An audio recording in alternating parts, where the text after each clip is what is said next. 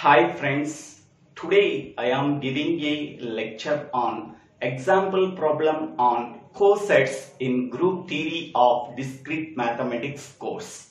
In the previous video we are already discussed about what is the definition of coset, what is the definition of left coset and right coset with some examples, and what are the properties of cosets that can be discussed in the previous videos.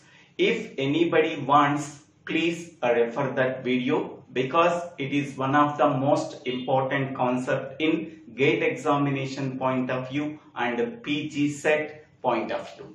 Okay. Now in this video we can go for one important example problem. Find all the left cosets of subgroup H, where H can be defined as set of 0, 2 in the group Z, plus 4. Here plus 4 is nothing but addition modulo 4. So this is the operation that can be performed on the elements of Z. So addition modulo 4 can be performed on the elements of Z. So then Z contains 4 elements that are 0, 1, 2, 3. We already know that. So 0 mod 4 is nothing but 0, 1 mod 4 is nothing but 1, 2 mod 4 is nothing but 2, 3 mod 4 is nothing but 3, 4 mod 4 is nothing but 0. So now we are getting the elements set of 0, 1, 2, 3. Okay, so H is already given. We are already finding out the elements of Z. Now we have to find out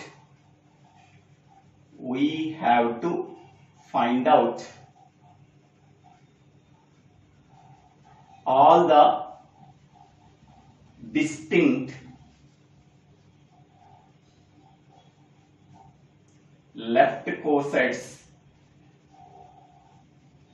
of H in Z as follows. Okay, first of all I am taking element 0. Okay, 0 belongs to Z. Okay, so left coset means 0 is an element of Z. So 0 is combined with all the elements of subgroup H. So we are forming the left coset with the addition modulo 4. So 0 addition modulo 4H is equal to, okay, so 0 is combined with all the elements of H. So 0 addition modulo 4, 0, 0 addition modulo 4, 2. Okay, so here 0 plus 0, that is nothing but 0. 0 mod 4 is nothing but 0. Next, 0 plus 2, that is 2. 2 mod 4 is nothing but 2. So here we are getting H. Okay, next I am taking the next element 1. So 1 is an element of Z. Okay, so 1 addition modulo 4 H.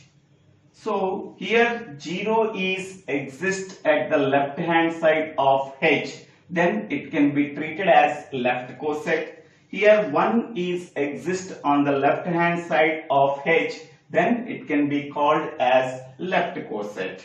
Okay, now 1 is combined with all the elements of H with respect to the addition modulo 4. So 1 plus 0.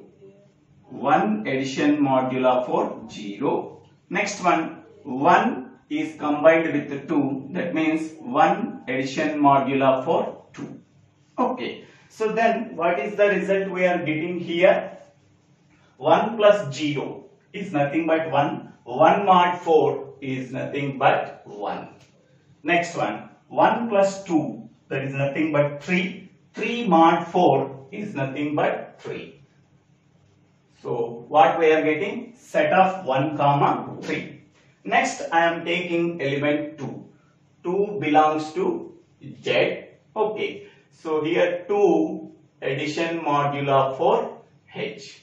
2 is exist on the left hand side of H, then it can be treated as left coset. Element 2 is combined with all the elements of H. So 2 is combined with 0 with respect to the addition modulo for 0. Okay. Next one, 2 is combined with 2 with respect to the addition modulo 4. So then what we are getting? So 2 plus 0, that is 2. 2 addition modulo 4 is nothing but 2 mod 4, that is 2. Okay. Next 2 plus 2, that is 4. 4 addition modulo 4 is nothing but 4 mod 4 is nothing but 0. Okay. So that is equal to 0, 2. So that is equal to H. Okay. Next I am taking the fourth element, that is 3. 3 belongs to Z. Okay. So 3 addition modulo for H is equal to element 3 is exist on the left hand side of H. Hence we can say that it is a left coset. Okay. Now element 3 is combined with all the elements of H. Okay. So 3 is combined with 0. 3 addition modulo for 0. Next one, 3 is combined with 2. So 3 is combined with 2. Okay. So then here 3 plus 0 is nothing but 3. 3 addition modulo 4 is nothing but 3 mod 4. 3 mod 4 is 3. Next one. Here 3 addition modulo for 2 is nothing but 3 plus 2, that is 5. 5 mod 4. 5 mod 4 is nothing but 1.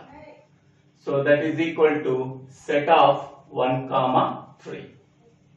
Okay. So here we are using all the elements of Z. First I am taking 0, next I am taking 1, next I am taking 2, next I am taking 3. Okay. For each and every element of Z, we have to find out the distinct left cosets. What are the distinct left cosets?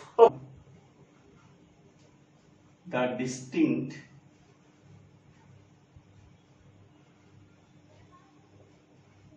left cosets of H in Z are, first I am taking element 0 belongs to Z, we have to form the left coset, then we are getting H. So that is 0 addition modulo for H. Okay.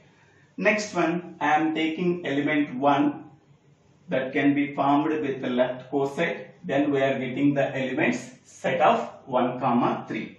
So that is 1 addition modulo for H. Next I am taking element 2. So 2 is combined with all the elements of H as a left coset, then we are getting the same H value. So here H we are getting, here H we are getting, so that it is not a distinct left coset. Okay, we have to ignore that.